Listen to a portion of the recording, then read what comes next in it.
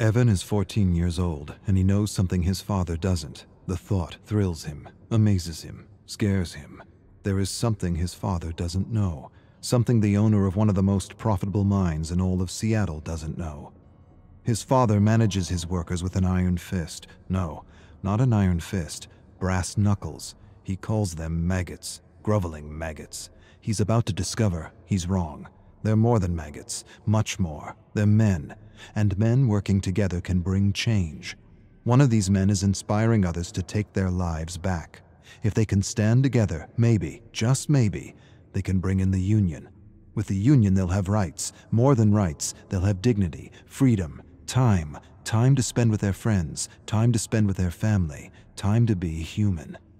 Evan knows something his father doesn't know, and he feels empowered. Evan's father thrusts him to the ground, calls him weak, tells him he's got to stop being so nice to the maggots, stop talking to them, stop helping them, keep them in line, break them, let them know who's boss. If you give them an inch, they'll take a yard. They're just using you. Evan knows better than to say anything. His father punched and broke his jaw last year when he showed weakness. This year, he'd rather not sip dinner through a straw. This year, he holds back, bites his tongue. He wants to tell his father about the union, but doesn't. He feels ashamed, torn between his loyalty for his father and his friends. Bob, Tom, Jim, they deserve more. Evan enjoys creating something from nothing. He's not an artist, but he enjoys sketching, and he hides his sketches from his father.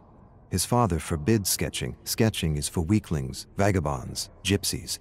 He wants Evan to do worthy things. He drags Evan to his most profitable mine. He teaches him how to manage maggots. He's hands-on, very hands-on, abusive, violent, brutal.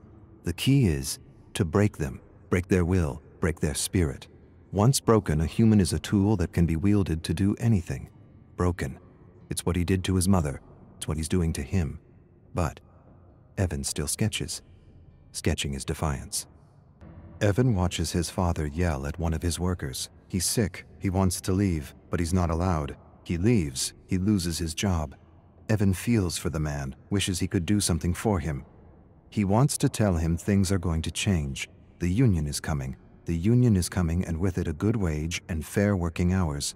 But the man's lungs are black and his stomach is rot. Too much stress, too much acid, not enough sleep. He collapses.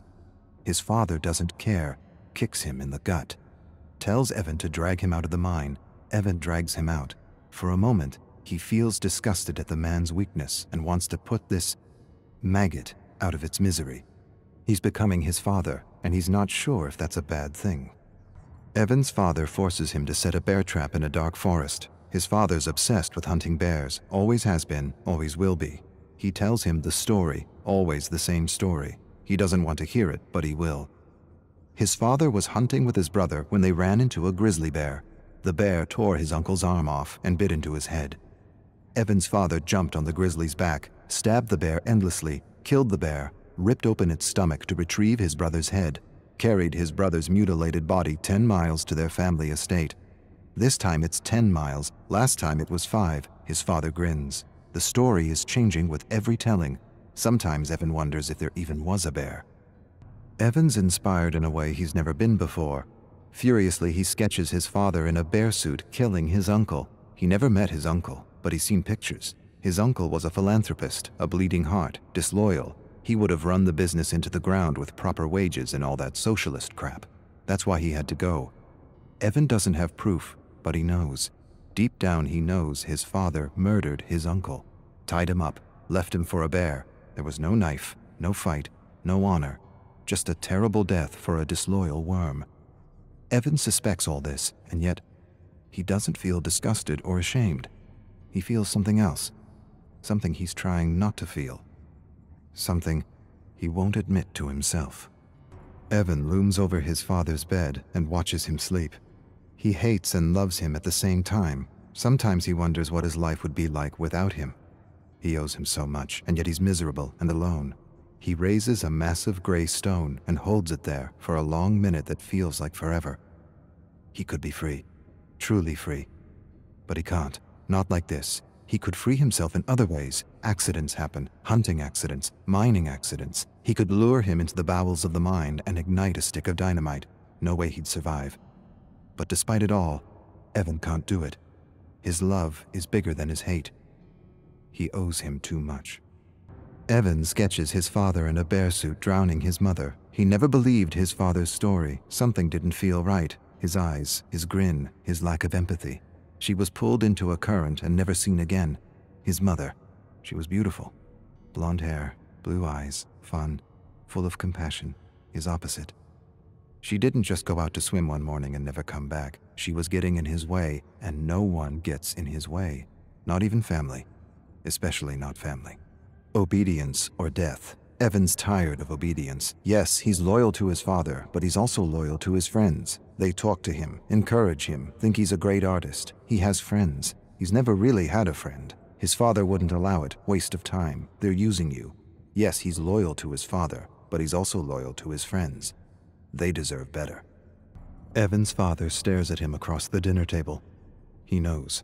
Maybe he doesn't know, but he senses something's amiss. He has that look in his eye, that look that tells Evan he's in for it. He chews on a fatty piece of rabbit and hopes his father doesn't say anything. He should have known better than to keep something from him. His father knows. He always knows. Last year, Evan lost his cool on a man who said something about his mother. He almost beat the man to death with a 2x4 while his father watched and laughed. The authorities pulled Evan away. He smiled at Evan and knew what he wouldn't admit to himself. He enjoyed beating on that man, not because of the insult, not because he felt threatened, but because he felt powerful. His father smiled. Apple doesn't fall far from the tree, eh? Evan finds his sketches torn to bits. He puts the pieces together, all of them accounted for, except one. He doesn't have the picture of his drowning mother. His father enters his room. Despair and dread overwhelm him. He waits for a blow that never comes. Instead, his father tells him he has instinct, and instinct is everything. He tells him he inherited his instinct from his side of the family, the same instinct that told him Evan was keeping something from him. Don't pretend, I know. A few of your maggot friends sold you out for a few dollars. Evan starts but doesn't say anything. Can't say anything. The words are caught in his throat. He apologizes. His father says nothing, walks away. Evan follows him to his bedroom where he sees the picture of his dying mother, framed above the bed. His father tells Evan he will learn a lesson tomorrow, one he hopes he understands. Evan stares at his father and feels hate. Hate for the maggots who betrayed him, and for his father, respect. No, not respect. Admiration.